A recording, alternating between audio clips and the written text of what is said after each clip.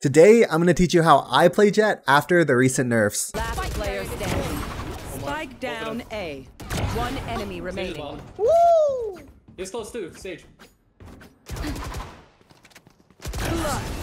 Wow. Holy. As you may or may not know, Jett's dash went from an instantaneous dash to a dash where you have to activate it and then dash within this time frame. Same rules apply. You get a dash after 2 kills. Her knives no longer do 50 to any part of the body. So the only thing to keep in mind when using her knives is not to aim at the legs, but you can still aim at the head and the body. And instead of just talking about how to use Jett and praying to God that you're able to apply it in your own game, I've decided to gather some clips of my own and break down the thought process I have during each and every situation. And I'm teaching you how to do that in this exact video. Please subscribe, and also all of these clips are hit on my Twitch channel. So let's dive into how I entry as Jett. If you're able to win pistol round, you basically guarantee the first 2 to 3 rounds of the game. So what I do even before I make first contact is I look at what agents my team has decided to pick, and I look at what agents their team has decided to pick. They have a couple of things to delay my push. I opt for half armor, an updraft, and a smoke. Oh, don't blow yet.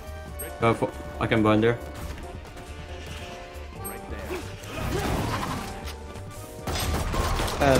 Keep it out. Let's rewind. Let's really talk about what we just saw. Why do I updraft here? First and foremost, I don't see a Viper orb to my bottom left, and that basically means Viper is playing on A. If Viper is playing on A, that means Chamber is playing on B. I say that because they're both like the Sentinels, and Sentinels don't play on the same site on pistol round. Therefore, there's going to be a tripwire to my close right. Instead of dashing normally and activating that tripwire, I can updraft dash, avoid the tripwire, and then clear sight from my team while they take care of the tripwire. And how will they know the tripwire is there? Because I dashed right past it. Right here, my breach C blasted the dices box. I can go onto it for free.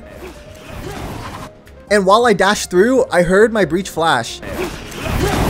Meaning it's my job to clear sight. I have 3 people towards short, and then I have 2 people towards showers with me. So what do I do here? I decide to wide swing. They don't have an op up. If I wide swing and get to this point of engagement before the enemy team, that means I won't have to clear unnecessary angles. What do I mean by that? So if I wide swing right away, I just need to worry about this first choke point, which boom, boom, boom. I wide swung, I beat the Jett there, and I probably get this kill. Deleted. And look at that. And I'm just running forward. There's no way he could be to my right. And I just go through. I see this raise. My fade reveals him. I spam him. He's dead. And I don't even need to use my dash here. I kind of get greedy and I decide to keep going forward.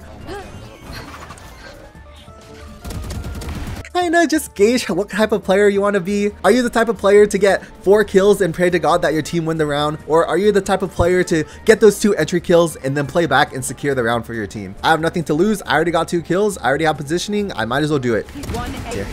This is a round where I kind of use my knives to help get me some leverage and help create space for my team. It's kind of hard to just throw a smoke and dash in on a map like Pearl. As you can see here, I decide to activate my dash when I see there's a lot of clutter. You see this Phoenix wall coming out. You see this Phoenix flash coming out. You saw that molly to my left that just happened. I'm about to go into the battlefield. I'm about to go to war. I'm like updrafting. I get bitten. I don't know what's going on. But it seems like I haven't died yet. So I still have my dash activated. I still have this window where I can use my dash and get out for free.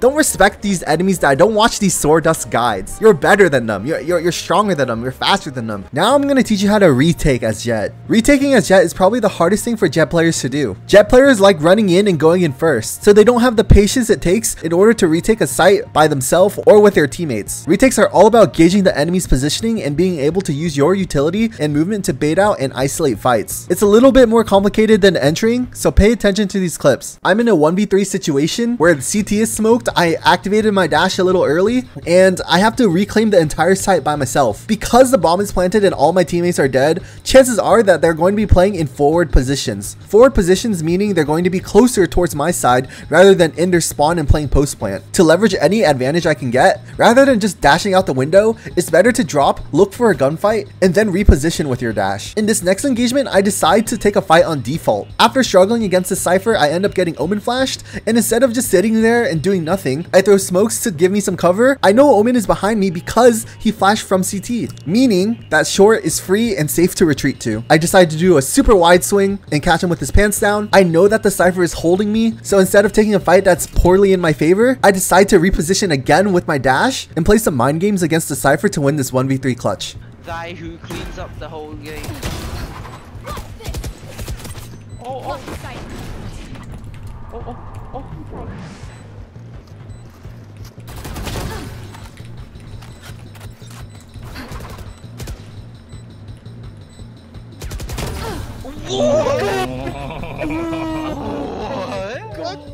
Is that Cypher okay?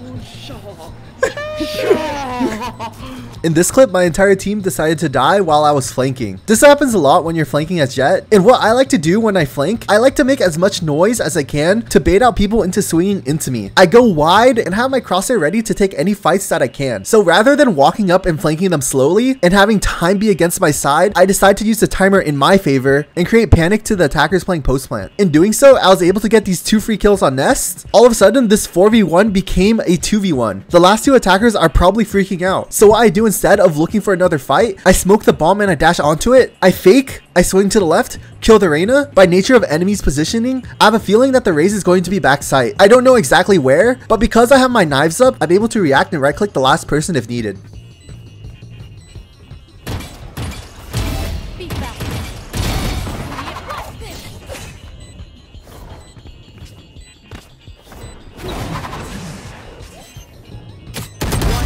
Remaining.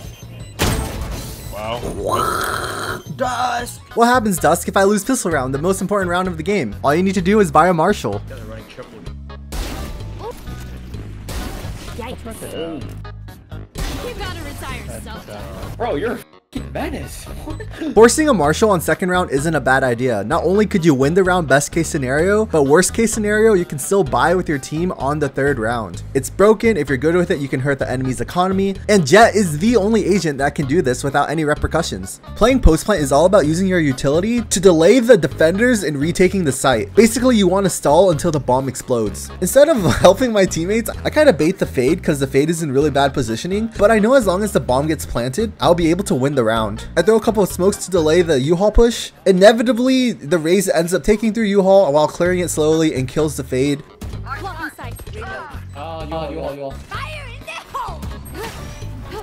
The moment the Raze pops the ult, I decide to double updraft. I double updraft here because if I stay in the corner, I'm going to die. In 1v1 situations, especially in a post plant, I think it's really good to pop your knives, and having your knives gives you full mobility when jumping around. As you can see, I use my knives and I'm able to get the Sage off the bomb while I'm in her slow. If I had my Vandal out instead of my knives here, I probably wouldn't have won the round. As for defending a bomb site, you want to activate your dash when you plan on peeking into the enemies. You decide when to peek into the enemies when you understand when they're out in the open and exposed to a bunch of angles. Basically, you want to peek into the enemies when they have their pants down and when they're rushing a site. You peek, you get a kill, and then you dash away.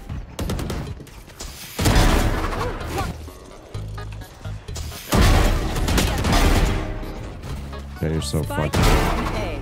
Oh my One god. enemy. Thanks for watching, and Riot, please stop nerfing Jett.